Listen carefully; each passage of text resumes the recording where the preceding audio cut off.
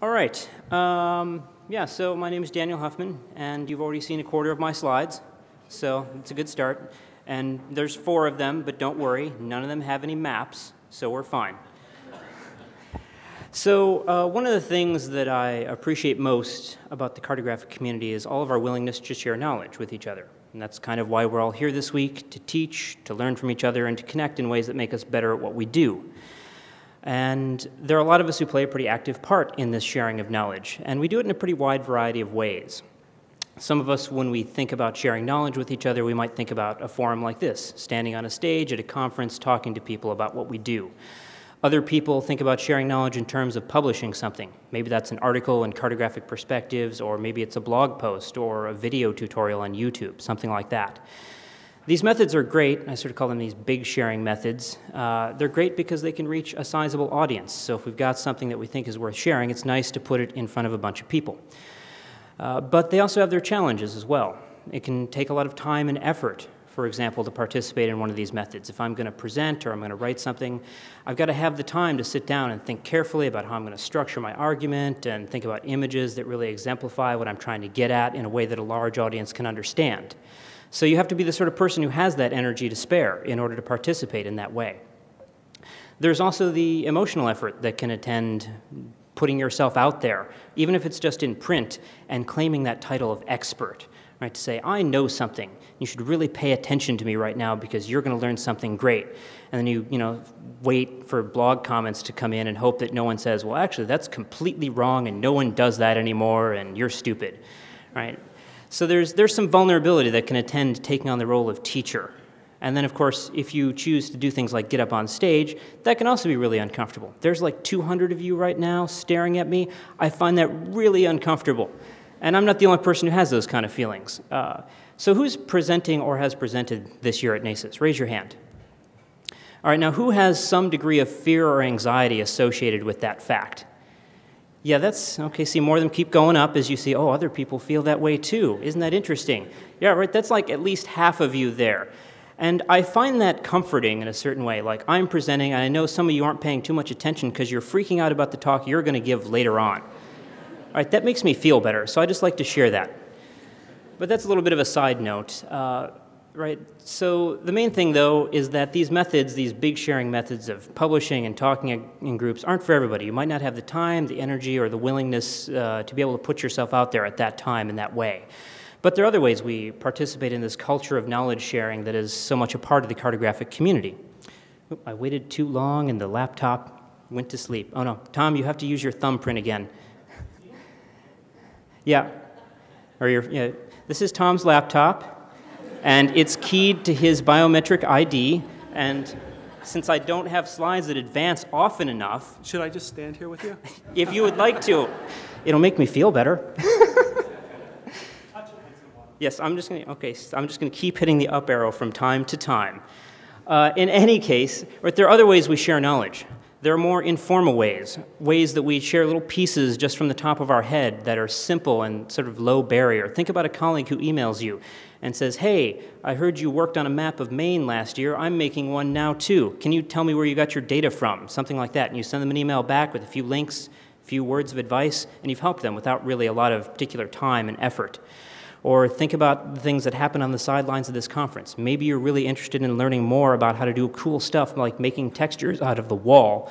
And so you pull Dylan aside and say, hey, can you show me more of that? And maybe he'll pull out a laptop and sit down with you on one of those comfy chairs out there and go through something for 5 or 10 minutes in Photoshop.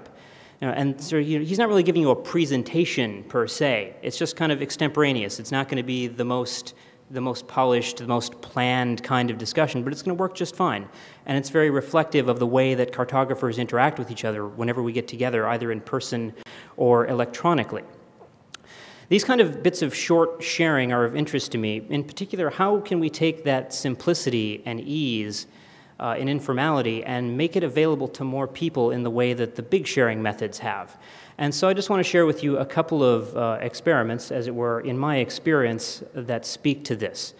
And the first one I want to share with you is something that I organize at the University of Wisconsin Cartography Lab called the Cart Lab Education Series, or CLES. And this is what CLES looks like. It's just a bunch of people gathered around once a week in the lab. maybe 2 people, maybe 2 dozen, kind of depends on the day. And one person, usually sitting at a computer, spends 15 minutes talking about something they know. And here's just some example topics that have come up over the past 5 or 6 years that we've been doing this. And it's a pretty wide variety of practical things, some Illustrator, some Landsat, some project walkthroughs. It's very much like sort of a PCD that only happens with 1 talk per week. We're not asking the participants, primarily students, to give a 45-minute lecture. We're not asking them to write a big, long piece. We're trying to keep it simple and easy for them to participate. We're only asking for like 15 minutes of their time. And I think that this causes more people to participate. We previously had longer lecture series for the students at UW-Madison, and the participation is a lot higher, I think, now that we've kept it a little bit shorter. And we're not asking for a lot of prep on their part either. It's informal. It's very much like that individual one-on-one laptop sharing that you're going to see around here. It's off the top of the head. There's no slides. There's no rehearsal. The only difference is that we put it at a set time and place so that more people can be there and they know what's happening, so that one-on-one sharing becomes a 1-on-10 kind of interaction, so that more people can get knowledge out of that without really requiring anything extra of the presenter. The other sort of goal, besides keeping it simple, is there's the hope that by putting people in these presenter situations, they'll start to realize the value of the knowledge that they have, some of the things that they take for granted every day.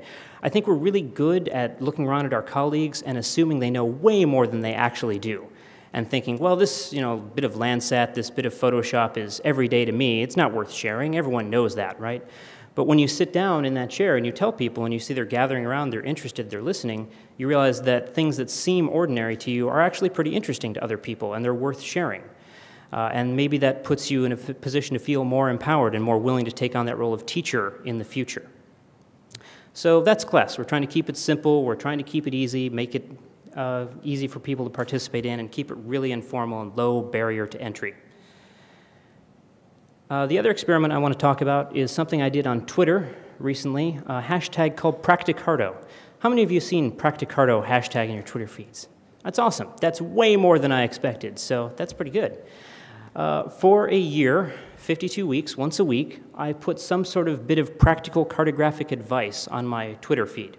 Whatever I could fit in 140 characters plus some sort of example image or maybe like a 20-second video. And the goal, again, is to try and keep it simple and short. I like sharing cartographic suggestions and advice with people, but I'm kind of lazy. I don't necessarily want to sit down for 5 or 6 hours and put together some sort of long blog tutorial. I don't always have the energy for that. I can make one of these things in just a few minutes and put it out there. And it's not only easy for me, it's easy for the audience. It takes a few seconds to pick something up from this. And I think that's where a lot of the value in this short sharing comes from. More people are willing to engage with that material when I'm only asking for a few seconds of your time, or in class, a few minutes of your time. If I put together an hour-long tutorial, which I've done before, the only people who are really going to invest themselves in learning that are the people who say, I really need to know this thing in the near future. It's really going to pay off for me. Whereas here and in class, you might be willing to say, I don't know what's going on with this thing. I don't know if I'm ever going to use it, but I'm willing to take a few minutes to pick up something that might accidentally come in handy later on. So I think by keeping it short, there's sort of more knowledge transfer that can potentially happen. And I was certainly willing to share more because it was less time on my part. I probably put together the equivalent of many, many blog posts by just breaking it into these small chunks. And that's not to say the big methods are bad, right? They have their place, but some things just fit in tweets better. Any one of these individual tweets does not need a PCD presentation, for example. They're just too short. So the other thing I'll also add about this, too, is that like class, like the participants in class, I kind of learned something about myself and the value of the knowledge that I had when doing this. I didn't think I had 52 of these things in me, that there was not nearly as much, there was much more that I could share than I had originally realized, and it mostly came from everyday things. I would sit down at my computer to make a map, and I would go to some data source that I've visited dozens of times, or click some button in Illustrator that I keep clicking all the time, and I'd think, wait a minute, maybe other people want to hear about this too. And so I'd put it out there, and it turns out some people did, and that was great to see. And it's not just my knowledge that goes into this either. Several of you in the audience have been tweeting with the Practicarto hashtag, which has been awesome, and I hope you'll keep doing that, and more people will join in. I think it could be a pretty valuable resource that we can start to all build together of these little quick cartographic tips. So those are my two little sort of experiments in short sharing, but trying to put that out in front of a larger audience. So, we don't always have to participate in the sharing of knowledge through these big methods. We don't have to get up in front of people. You don't have to write something. It could just be one-on-one. But also, while you're thinking about your, sharing knowledge individually, think about ways to put that out in front of more people. So maybe you're sitting down on the sidelines of the conference here with your laptop and you're going to show somebody how to do something. See if anyone else around wants to see what you're talking about. And just call out, hey, we're going to talk about QGIS Print Composer over here if you want to gather around, kind of thing. Make a little impromptu session. Or think about using social media to share all the good stuff that you've learned today. There's plenty of people who aren't here, and you may have plenty of colleagues who would like to learn some of the stuff that's been shared today. And this is really good for those of you who think you have nothing to contribute. Because I always like to say, everybody's got something to share, everyone has a contribution they can make to cartographic knowledge. And some of you immediately think, well, he's not talking about me, I don't know anything about maps.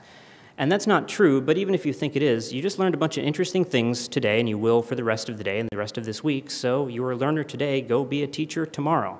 There's no sort of rule that says you have some minimum time you have to wait before you're ready to start teaching people. So now you all have stuff to share, so get out there and do that. It's pretty valuable to people. However you do it, though, think about the stuff that's ordinary to you and the stuff that's everyday to you and the little tiny bites of knowledge in your head, the things that you assume other people already know or other people aren't interested in. Because I guarantee you, you're going to find a larger audience than you expect for that stuff, and we'd love to hear it. Thanks.